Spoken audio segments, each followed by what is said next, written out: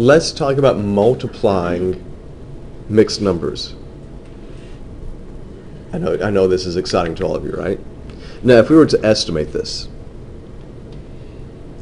do some rounding, estimating, 4.5 is about what? That would round to 5, right? And what about 5 and 4/9? What would that round to? Now that would round to 5, because half of 9 is 4.5. And so this guy's just under, it's just under 5. Or just, excuse me, it's just under 4.5. And then notice what you did here. You rounded up on this guy, you rounded down on this. So it's not that they completely cancel each other out how you round that, but I think this would be, the 25 should be a lot closer to our answer than had we rounded down on both of those. Because think about it, if you round down here and you rounded down here, then you know that your estimated answer is going to be a lot lower than what the real answer is. So I expect an answer around 25. Does that mean my answer will be 25? No. So when I'm multiplying mixed numbers, don't be stupid. Listen to me and follow my instructions. To multiply fractions, I multiply straight across, right? The problem with that, though, is that this is not a fraction, it's a mixed number. But can I make it a fraction? I can make this a mixed fraction by writing this as what?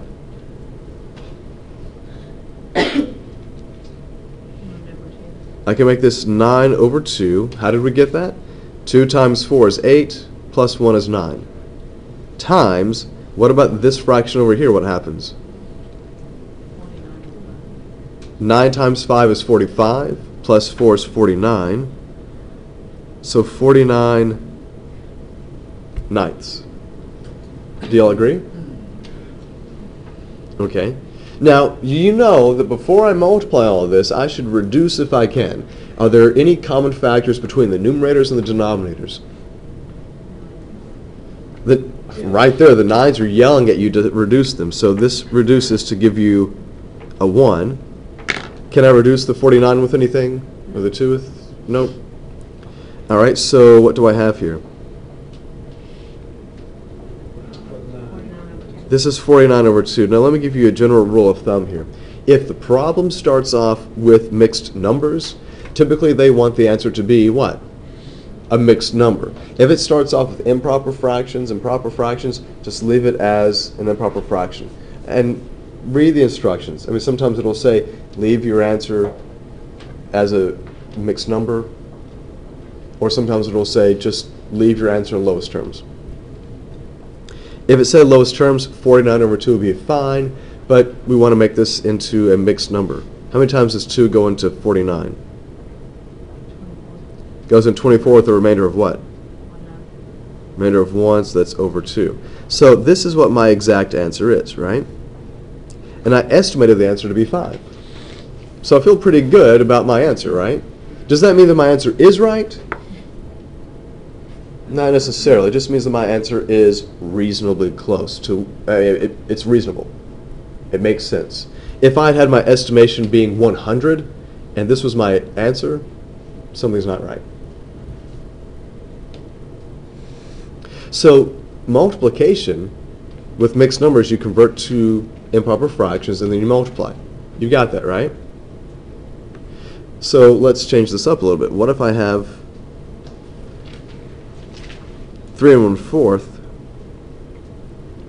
divided by 1 3/8? 3 1/4 divided by 1 3/8. If I had to estimate this, so my estimation over here, how would you round 3 1/4? You round this to about 3 divided by 1 3/8 would round to what? Is it closer to 1 or 2? It's closer to 1, right? And so we might say that our answer should be about 3. Now, I know right now that that's not really a good estimation. I'd say the answer is closer to 2, but, and the reason I'm thinking that is that you rounded down here, right? You rounded down for this guy. So it's really going to throw off things in terms of our estimation. Well, what do you think I'm going to do here? When I was multiplying mixed numbers, I converted to improper. I converted both of them to improper fractions. What do you think I'll do here? Do the same thing. So 3 1/4 converts to what? 13 over 4 divided by what? 11 over 8. But wait a minute, we talked about this before. When you divide fractions, You have to flip.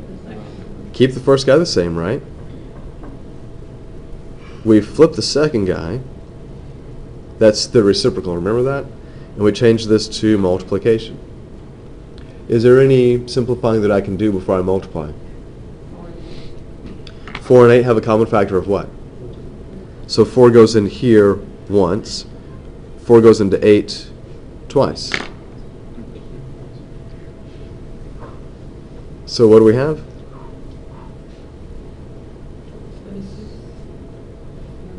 26 over 11, which if we make this a mixed number becomes what? How many times does 11 go into 26? Twice with a remainder of what? So 2 and 4 over 11. 2 and 4 elevenths. Is that reasonably close to our estimation from the beginning? Yeah. So I feel good about this guy. What do you guys think? Was it straightforward enough? We're converting it back to improper fractions, and when we do that, then it's something that we know. It's something that we know.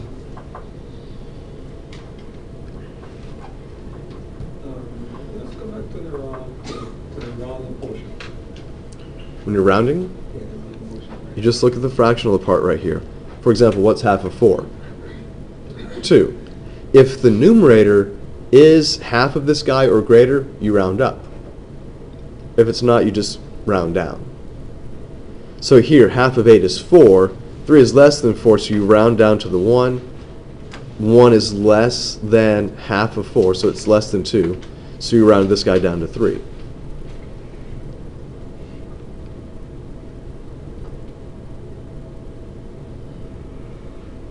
And again, the estimating is not, it's not a mandatory thing, but again, it's useful.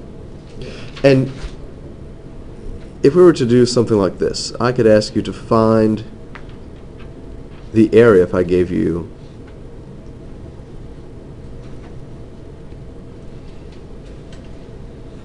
suppose I gave you a rectangle. We all love rectangles, right?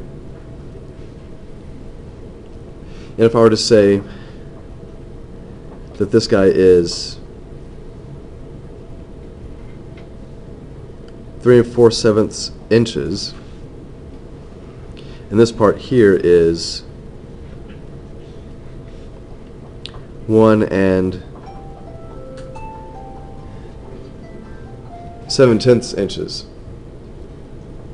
Can you find the area? Well, this would be a good question to have on a test. Because it takes the stuff, yeah, I'm not saying you're happy. It takes the stuff from the last test, and now we're just throwing fractions into it. See, too bad you two people can't see how all the smiles on these faces. So, what do you know about the area when it comes to a rectangle? It's the base times the height. So the base here is 3 4/7, and the height is 1 7/10. Do y'all agree? If I had to round these guys, if I had to estimate 3 4/7, would that round up or down? It would actually round up, because half of 7 is 3.5. So this guy would round up to about 4. What about this guy? Would he round up or down? He would round up. So if I were rounding, this guy rounds up too, so 4 times 2 is 8. Now if I round up on both of those, that means that my estimation is going to be higher than the actual answer. I know that. So let's figure this out.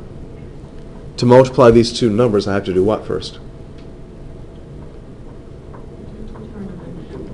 Make them improper fractions, and what is 3 and 4/7? 25/7. That's 25 over 7. And 1 and 7/10. What is that? 17 over 10. Is there any reducing that I can do? 10 and 25 have a common factor of what? So those would reduce by a factor of 5. That gives me a 5 here. It gives me a 2 here. Is there anything else here that can be done? Kind of cross up the 7s? That's it. That was a joke. Don't do that. So what's 5 times 17?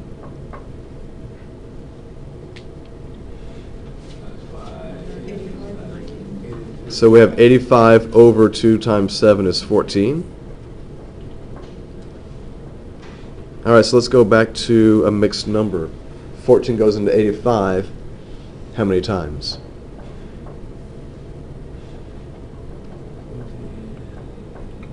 I'll give you a hint. It's between 1 and 15 million. Do the long division. It's going to be 6 with a remainder of what?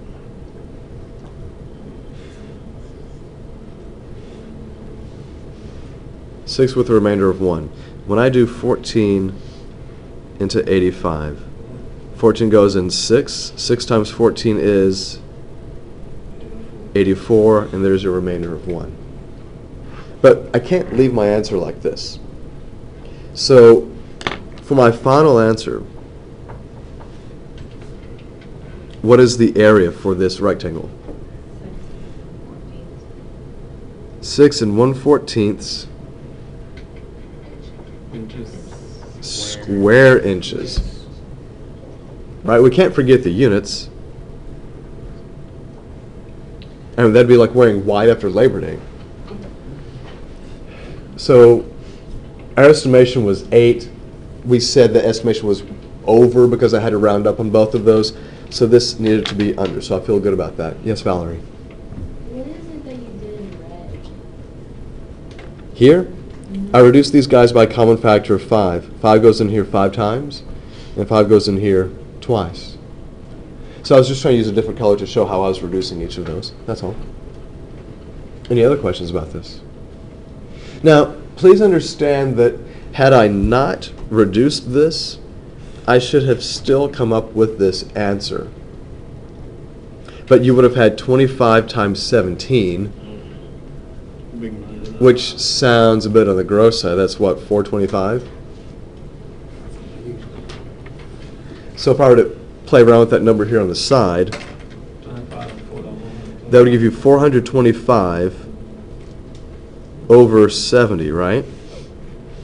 70 goes into 425 6 times with a remainder of 5. And guess what 5 over 70 reduces to? 1/14. It'll still work, but I don't want to deal with the larger numbers if I don't have to. Make your numbers smaller. Make your life easy. That's the MathMan 1024 way.